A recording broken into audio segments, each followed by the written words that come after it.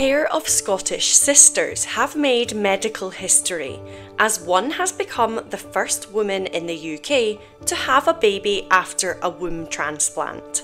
Amy Purdy, who is already a mum of two, donated her uterus to her little sister Grace Davidson, who was born with an underdeveloped reproductive system. After years of fertility treatment and uncertainty, in 2023, Grace received Amy's womb in what was the UK's only successful womb transplant. Later, an embryo was transferred to the donated womb through IVF, and to everyone's joy, Grace became pregnant.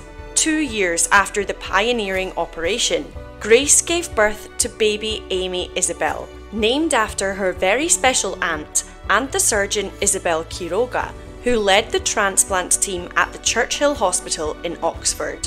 Professor Richard Smith, who is also Scottish and works as the clinical lead at the charity Womb Transplant UK, was present at the birth and said he felt great joy, calling the process really astonishing. Holding their daughter for the first time, Grace and her husband Angus say they've been given the greatest gift we could ever have asked for. The couple hope to have a second child as soon as the medical team say the time is right.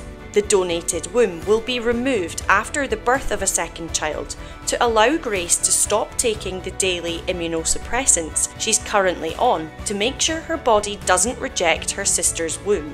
Womb Transplant UK has carried out 4 transplants in the country, the first on Grace, and then 3 on women who received wombs from deceased donors. The charity has funds for 2 more, but is hoping to raise more to continue the groundbreaking programme. Donor Amy said that watching Grace and Angus become parents has been an absolute joy and worth every moment. It's been amazing, as it would be for any auntie, but this is particularly special.